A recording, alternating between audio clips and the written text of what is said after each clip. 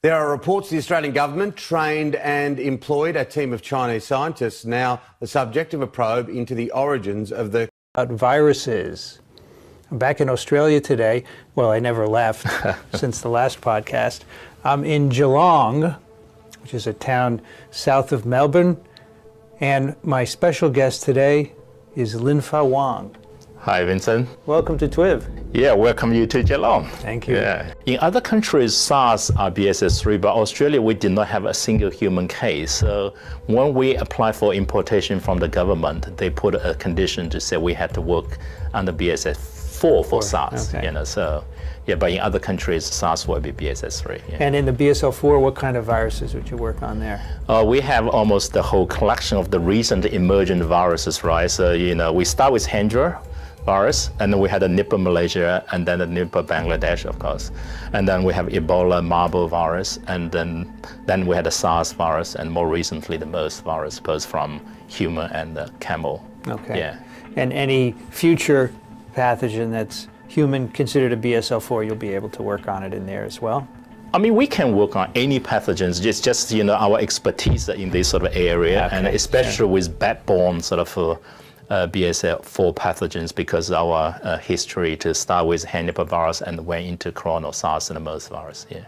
Yes, I'm a co-author of that paper. Yeah. So the Dr. Zheng Shi from Wuhan Institute of Virology was my real collaborator, and we have been collaborating for more than 10 years, because when we first detect this, you know, I mean, and after that, of course, there's so many coronavirus have been detected, sequences have been detected in bats all around the world, but not a single isolation. That really puzzled us, you know. Everybody tried, and then, so Gary Cremery from my lab went to Wuhan, and he is a very experienced virologist, and so we optimized the isolation procedure. So you talk about getting infectious virus. That's right. So I told Zheng Li, you know, that I say, you know, anybody can do PCR. Yeah. Of course, you know, if the more you do, the more closer relative virus you can find. But I say, as a virologist, eventually you have to prove and also to isolate real virus. So I want to hear that again. So Yeah. if you just do PCR, it doesn't Yeah. prove that the infectious virus is there, right? Well, I think it's not as strong, right? Because you're in a BSL4 environment, because they're insectivorous bats. We have done 2 challenging experiments for SARS, and I think my technician will never do that again, because these guys, you know, to keep them alive in BSL4 is a challenge. It's really lab-based, and biocontainment is our strength. Yeah. But I have collaboration all over the world, you know, so when people says, can you help with the samples? And then so they're more than happy to oblige. That was Dr. Wang, ladies and gentlemen, the most premier expert in coronaviruses, and was one of the original scientists to isolate the SARS-1 strain in the wild, ladies and gentlemen. A lot of information to cover. We're not going to be able to cover everything. We're going to try and get through as much as we can in this broadcast in the origins of the coronavirus and the smoking gun. What brought us to Dr. Linfa Wang in the first place? It was really this smoking gun paper back from 2007 that essentially is the first documented paper talking about SARS chimera strains with HIV for vaccines and the like. But basically we're looking at gain of function research so that they could take some kind of virus from, you know, the jungle and make it infect humans, because otherwise it wouldn't have infected humans. They made it infect humans, and that's what that's why people are focusing on this research. And you know, millions of people have been paging through all of these research papers with very familiar names. Now you heard Dr. Wang, Linfa Wang, talk about Zheng Shi, and we'll be getting into that and many others, but this is all coming out of the Wuhan Institute of Virology and Geelong, Australia, where you just heard the interview. Now, there's a reason why all of this, you know, happened in Wuhan. There's a reason why Wuhan was the ground zero for this epidemic. It wasn't by chance, ladies and gentlemen.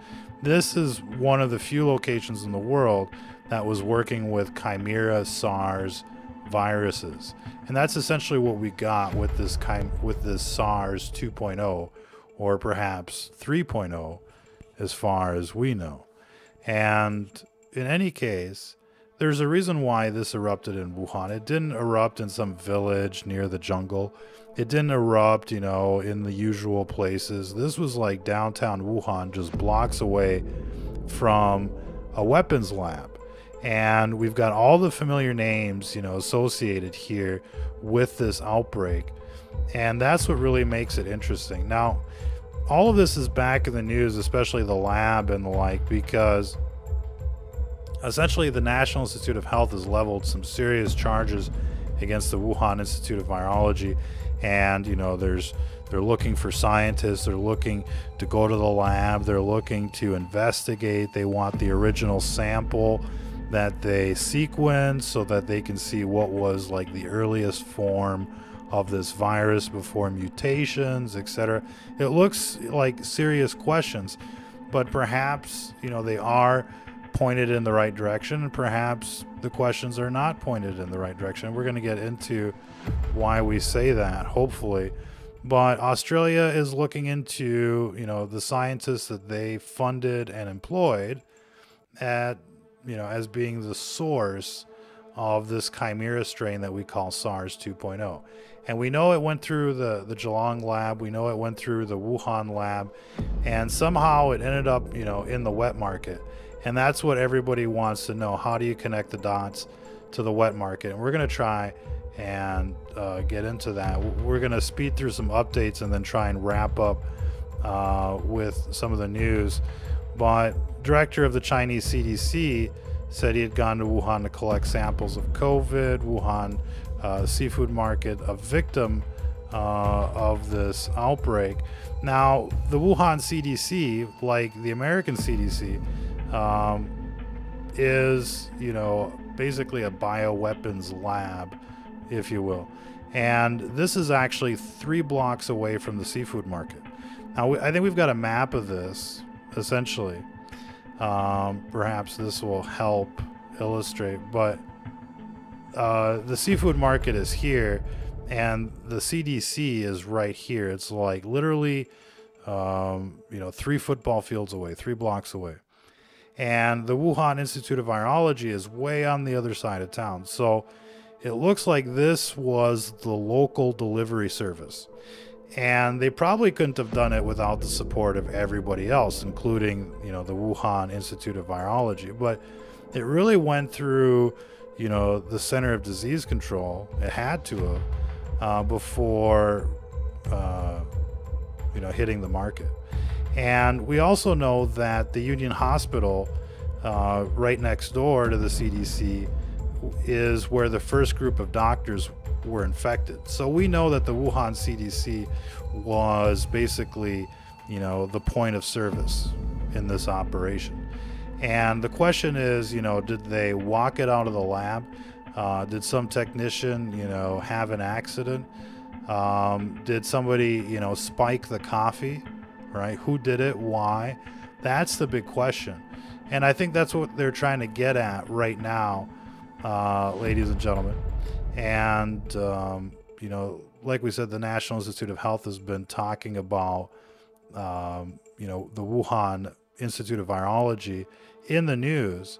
And there's, it's dragging in new names that people should be aware of, like Peter Daszak. And this guy starred in a movie with Bill Gates about the next plandemic. You couldn't really make that stuff up. And we're going to have to produce like a full feature film on all of this content. But there's really so much to talk about that you could never just, put it all in a movie. SARS-CoV-2 was passaged 2 times, et cetera, et cetera. No evolution in the consensus sequence was identified, suggesting previous adaptation to cell culture for both strains. These things were engineered. Everybody's saying that, the SARS that's out there right now infecting people was engineered. And here's some of the questions that the NIH, National Institute of Health, is asking Peter Daszak's group, which is actually the recipient of the grant from the NIAID overseeing the research of gain-of-function viruses at the Wuhan lab. So it's, there's a lot of proxies. It's the umbrella corporation, but this guy is a major player in the supply chain, in the pipeline for this virus. And so here are the questions. Number one, provide an original sample of the SARS-CoV virus that the Wuhan Institute of Virology used to determine the viral sequence. Explain the disappearance of patient 0, Huang Yanling, a scientist technician who worked at the Wuhan Institute of Virology lab, but whose lab presence has been deleted. Provide the NIH with the Wuhan Institute of Virology's responses to the State Department cables in 2018, citing safety concerns.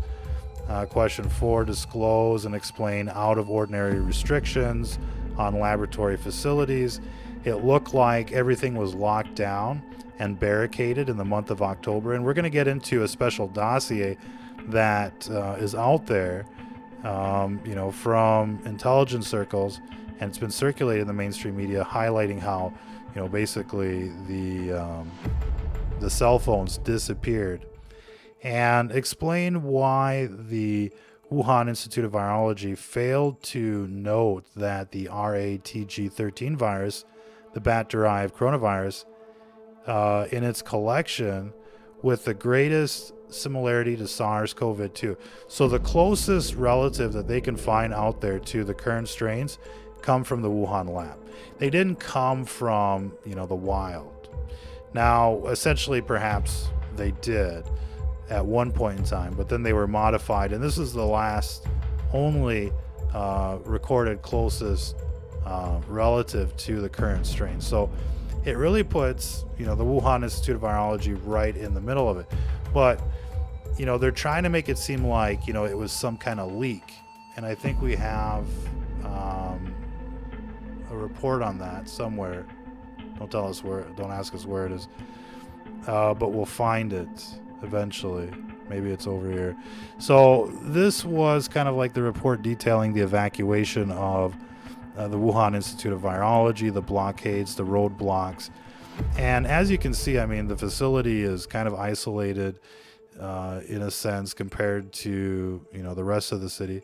And even if it were to, get released, I think we might have, some more pictures. Even if it were to like blow out the window per se, chances are, it wouldn't infect anybody. And so, if you're going to kick off an epidemic like this, you need somebody out there spraying virus or else shedding virus in, in the city. And, the best way is probably to just spike somebody's drink. So maybe they spike somebody's drink at the CDC that came to visit the Wuhan Institute of Virology, in perfect, plausible deniability. The super spreader doesn't know they've been infected, and there's no, tracing it back to the New World Order. And that's how I would do it. But, there might be other scenarios too that work out really well.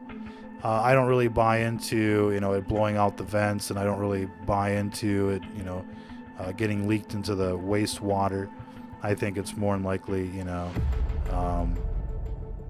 a direct inoculation somehow, or injection or something of that nature. And of course, you can't forget about, the back end of this deal, where all the countries let this virus in. And that's what really kind of expands or broadens the motives and the possibilities here. All of the governments and health departments were giving people the wrong advice as far as how to, deal with this virus. And, all of these specialists knew that coronavirus is a respiratory illness. It looked like it, escaped the lab day one, and yet they were just like, wash your hands, go to the rallies, no big deal. So they wanted people to get infected, and that's part of the plan. And so, regardless of it, coming out of the Wuhan Institute of Virology, regardless of, all of the research papers and the researchers, that we've discovered, the names that we've discovered, at the end of the day, they let this virus in. Now, this is probably the most bombshell white paper, I think, to date. One of them for sure. And basically, if we can find it again, I thought this was in a different format, but certainly looks like the main one here. And if we can just scan through this, because honestly I was expecting it in the web format. I'm not sure what happened to the web format. This is the web format, I think. No, but this is probably what we were looking for. So a SARS-like cluster of circulating bat coronaviruses shows potential for human emergence. So it's a very subtle title. You know, it has the potential to emerge naturally. So you think about that. And essentially what they've done is that they made a group of viruses encoded with a special spike protein that works with human ACE2, replicates efficiently in primary human airway cells, and achieves titers equivalent to epidemic strains of SARS-CoV-2. So essentially here, ladies and gentlemen, what we're seeing is them, engineering viruses from the wild type viruses, and making them so that they're like, super infectious human viruses. And so what we have here is, basically the same names, the same people, all attached back to, Bill Gates and Fauci and all of that. And, they let this virus in. They're trying to sell you the vaccines and the like. What do we got here? Long haulers, they say. People that have been affected for, many months now are demanding better care. And obviously there is no care for anybody right now. It's just, sit at home and die.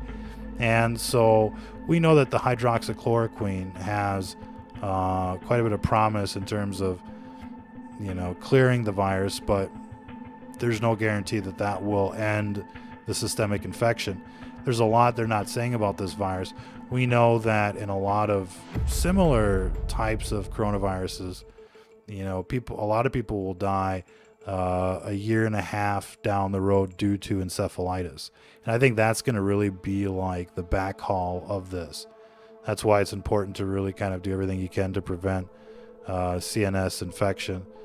And it's just going to travel from like organ to organ, tissue to tissue, starts in the lungs and just kind of works its way through like Ebola. We've listed, quite a few things in the video description that we feel will help, that you can find at a organic nutrition store, detox, anti-inflammatory detox herbs that, hopefully you can find in some kind of elixir, as well as, taking your vitamins. Magnesium will help you get your energy back. I think that's what a lot of these people are feeling. So, if you're, feeling the fatigue like mononucleosis, then, take some magnesium, but it persists. Let's see, what else is this? Peter Daszak, which is really turning out to be a pretty hardcore show here, and certainly a key player in, in deploying the pandemic. Statement on the latest development regarding the research funding. Let's see, I think there was something interesting here, but we'll get back into that one maybe one day. Top U.S. body asks explosive questions on the origin of the coronavirus. So, this made the news a couple days ago, but you probably didn't get a whole lot of, updates about it. Here was a really interesting article from Nature. Again, I think it was one of the familiar names here, but they're talking about schematic of the rewired SARS-CoV mutants 2018.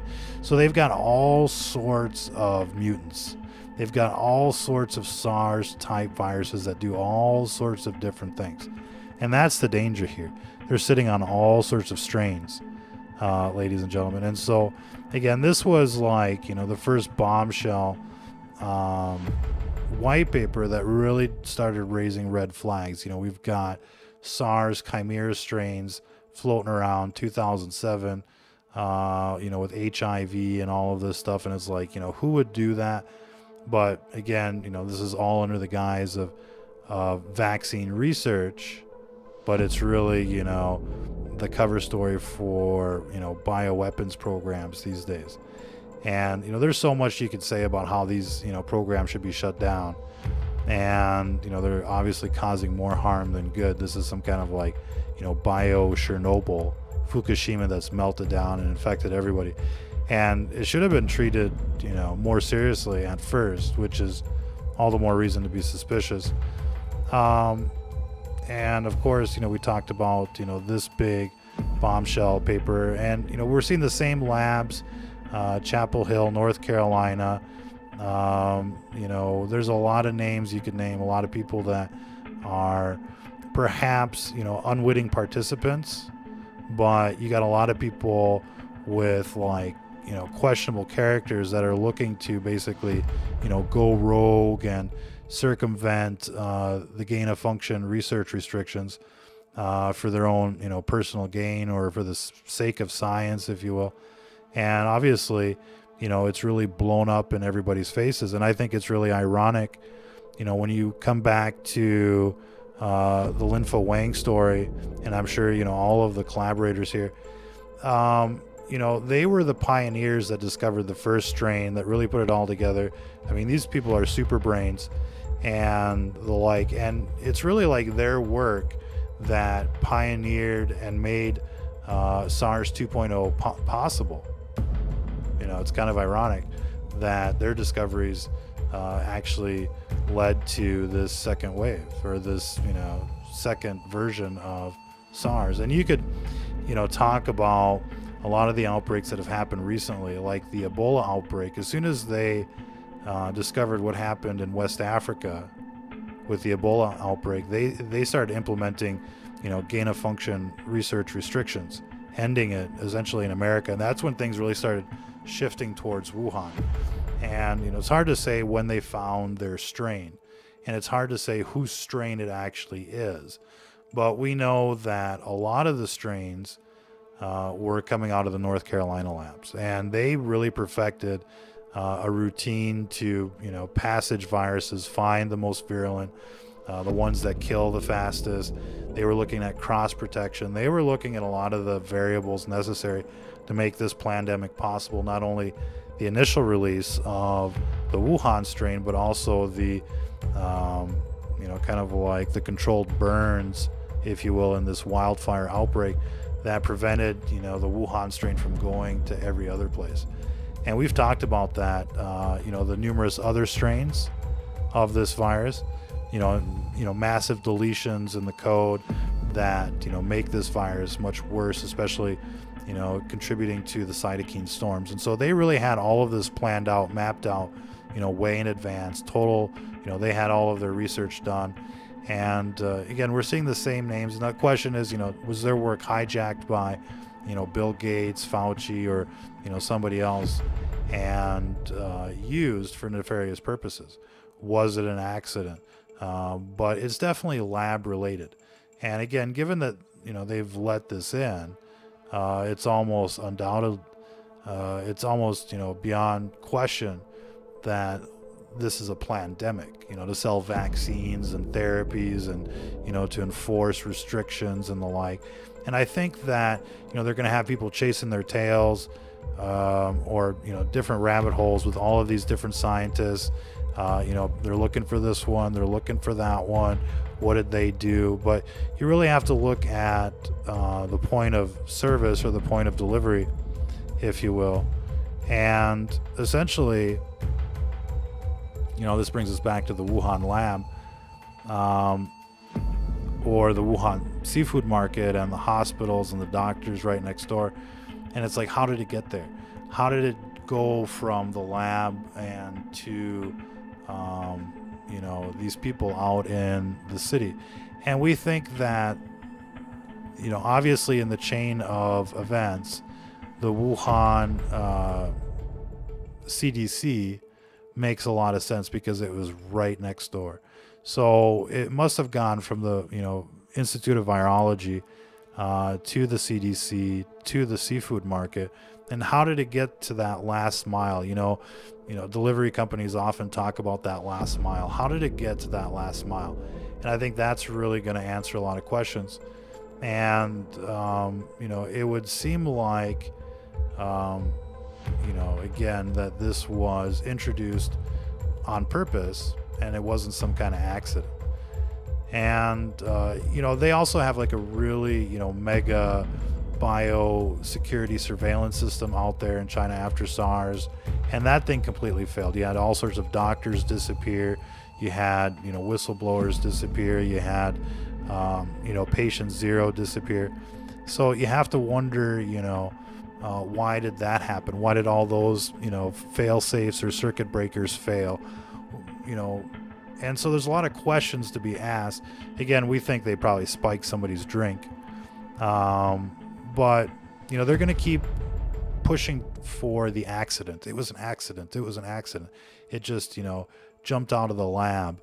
And, you know, you're seeing, you know, all of this predictive programming, foreshadowing, and the like. And it, you know, it just seems really tough to, you know, fathom, if you will, that this was some kind of accident with all of the predictive programming and all of the, you know, motives and the gains here. We've got, you know, all sorts of papers talking about, you know, chimera strains that, you know, originally didn't infect humans, but now they do. And we even see that some of these strains were kept off the books.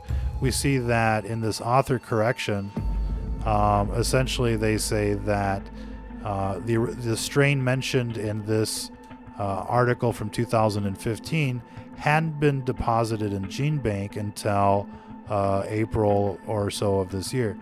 And so, you know, they waited 3 or 4 years to deposit the gene sequence into GeneBank. Makes you wonder how many other sequences have they kept off the books. And, you know, you can kind of see the resentment, you know, from some of these people about the gain of function research. We know it got all shipped to Wuhan and other labs, but again, you know, location is everything here. We know why this erupted. You know, this dossier is really interesting about the cell phone traffic. It looks like something happened mid-October at the Wuhan lab, but, you know, what exactly is the question? And even if this got flushed outside through, you know, the HVACs, you know, it's highly, you know, improbable that it would have infected anybody. And, you know, you'd have to be looking at some kind of massive thing, because it looked like they shut it down for a month. Now, it's funny because they drop, you know, some links here about, you know, a cell phone, you know, being linked to Duke University in Singapore. And that would bring us right back to Lin-Fa Wang. And you just have to wonder, you know, if they did that on purpose, or, you know, if obviously there's probably still a lot of collaboration happening between Dr. Wang and Wuhan and the like. So, you know, but it seemed like there was some kind of like training going on, you know, safety training afterwards, supposedly. There's a, you know, they're trying to frame a cover story of this being some kind of accidental release now from this, you know, laboratory. But again, you know, we feel that chances are it transited through the Wuhan CDC, right next to the hospitals and the seafood market where all of this kind of started. That would make a little more sense in terms of, you know, planned delivery. And we feel that it was a planned delivery based on the predictive programming and, you know, the motives and just basically how they let this virus in and just went, you know, contrary to common sense. And so, you know, we've got the names, we've got, you know, a cover story, and we've even got like a second layer to the cover story. But I think that the real core to this, you know, Tootsie Roll lollipop is at the Wuhan CDC. You know, how many licks does it take to get to the middle? You know, and I think we're about to find out. I think there's, you know, other things that are worth talking about here. We know that just before the outbreak occurred, there was like the reports of, you know, a mysterious vaping illness. Remember, like the vape lung and all of that stuff? You probably forgot about it now. But essentially, when you look at the CT scans from, you know, the vaping, you see pretty much the same things that we see from the SARS for the most part, at least initially. And then it got into something more severe with like the edemas and the like. This is why we say, you know, take the anti-inflammatory herbs that we have listed, or the baking soda, fresh air. You know, this is the next stage. And when it starts getting here, you know, it's too late for hydroxychloroquine and the like. And so that's another angle of the story I think we'll have to cover next time. We appreciate everybody tuning in. Oh, you guys didn't see that either because of the video guy, but so we'll do that again. So there's the vaping illness, and then there's the CT scans from vaping. You can see it says vaping there.